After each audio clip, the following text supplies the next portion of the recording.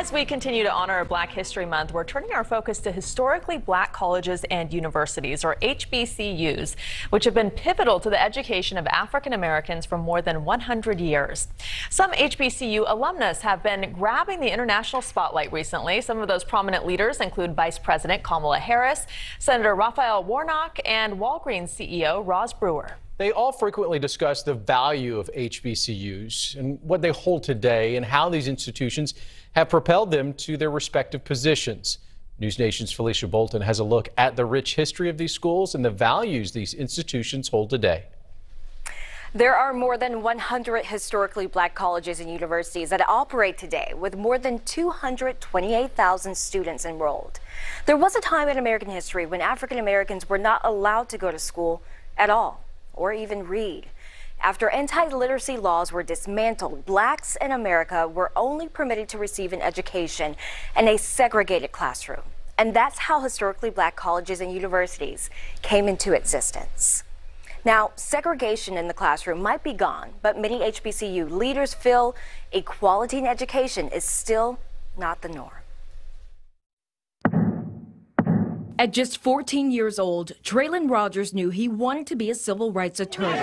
The death of Michael Brown in 2014 was one of the events that spurred him to action. The Dallas native joined a law magnet school for high school and set his sights on creating equality and change in the U.S. It was those two moments that made me realize that this is what I want to do. I want to fight until I don't have to fight, because I'm going to have to fight at some point. So I can either be on the front lines or I can take it on the back end when it comes time to put in my application and they look at my name and say, I don't want to interview him in the category. Traylon T. Rogers. Upon graduation, he chose to go to an HBCU, historically black college and university. Now, as a 21-year-old senior at Dillard University in New Orleans, he's one step closer to fulfilling his dream of fighting for civil rights in the courtroom. I chose to fight on the front lines versus getting hit later on with it. Because the reality of it is we have to pick and choose when we want to fight that fight, because we all have to fight injustices at some point, and at some level. We're all freedom fighters in a sense. So if you want to be on the front line and march, or in the courtroom and litigate, or in the Capitol and legislate, or do you want to be in the backgrounds? The U.S. Department of Education says that prior to the Civil War, there was no structured higher education system for black students.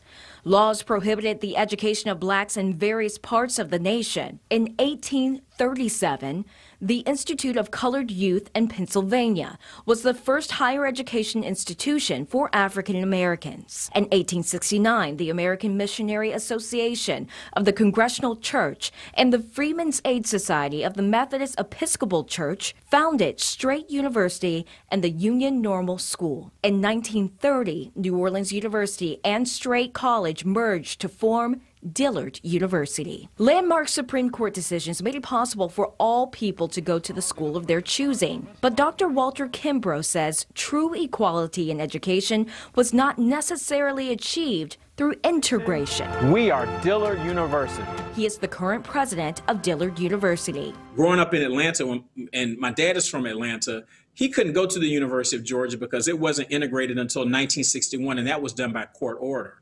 I went to the University of Georgia in 1985. So, within 25 years after being forced to integrate is when I went to the University of Georgia. He says HBCUs still have value in society today. In the last 20 or 30 years, people are saying, well, we don't need HBCUs anymore because everything's integrated. You can do all these kinds of things, and it doesn't prepare you for the real world. So how can you interact with the real world if you've gone to school with mostly black people? Well, the civil rights generation proved that. That's exactly how they went to school, and they galvanized everyone.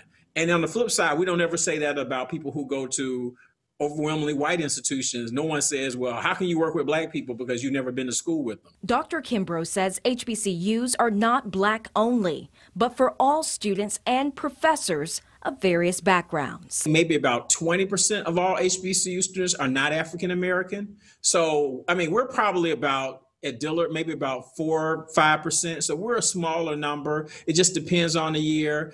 There are some state schools that are a higher percentage, and technically, there are some HBCUs that are majority white now, those in West Virginia. So Bluefield State and West Virginia State University. Dillard is a private institution that receives majority of funding through donations. We are under-resourced institutions that serve under-resourced people.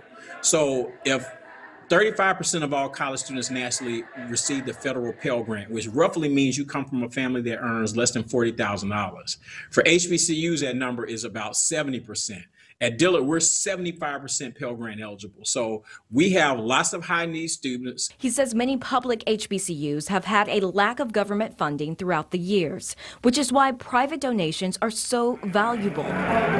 In 2020, the ex-wife of Amazon's Jeff Bezos, author Mackenzie Scott, granted millions of dollars to at least 13 HBCUs. Dr. Kimbrough adds the purpose of these institutions are just as valuable today as when they were founded, to include more than a month of Black history, but year-round academics that include in-depth history of African Americans.